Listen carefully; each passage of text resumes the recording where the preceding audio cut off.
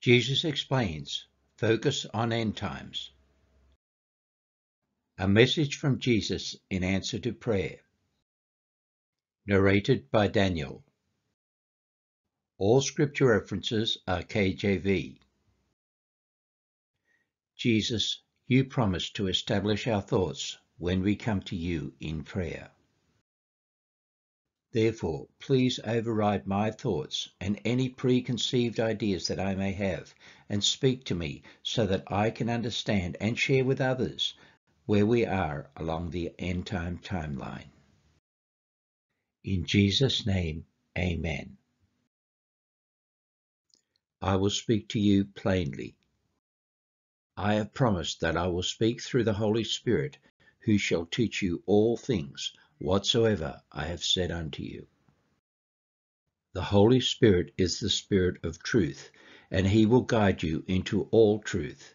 He shall not speak of himself, but whatsoever he hears, that shall he speak, and he will show you things to come.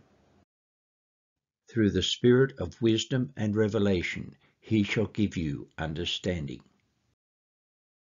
Today, many Christians are looking for the Antichrist to appear and sign what they call a 7-year peace agreement between the Jews and the Arab nations.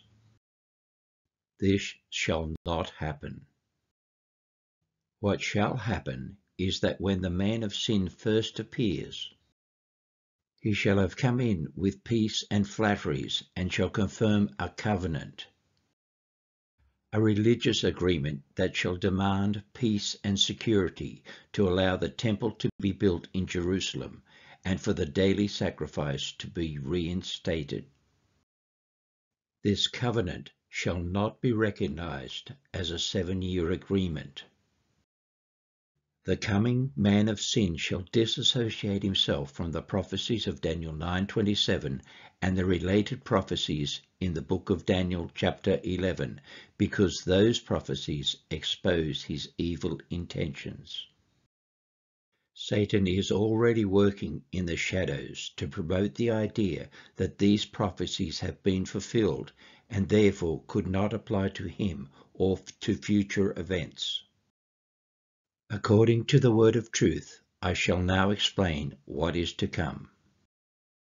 Once the New World Order has been accepted and all the governments of the world agree to be subject to the authority of the 10 kings who shall be placed over them, then a new king shall arise. This new king shall be the man of sin, the Antichrist who is to come. He shall come in with peace and flatteries, and yet he shall need to subdue 3 of the 10 kings, who will have no kingdom at that time, but only an appointed authority to govern over the nations of the world. Then once all 10 agree to give this new king their power and strength and surrender their authority over the New World Order to him, he shall then become the supreme leader of the New World Order, and then the 10 shall receive power from the Antichrist to rule with him as kings. The man of sin shall then confirm the Holy Covenant to pave the way for the construction of the new temple in Jerusalem and the daily sacrifice to begin. When the covenant is confirmed, this event shall make world news, but there shall be no mention of 7 years. Only Christians who correctly understand the significance of the Daniel 9:27 prophecy shall recognize the signs of the times. End of message.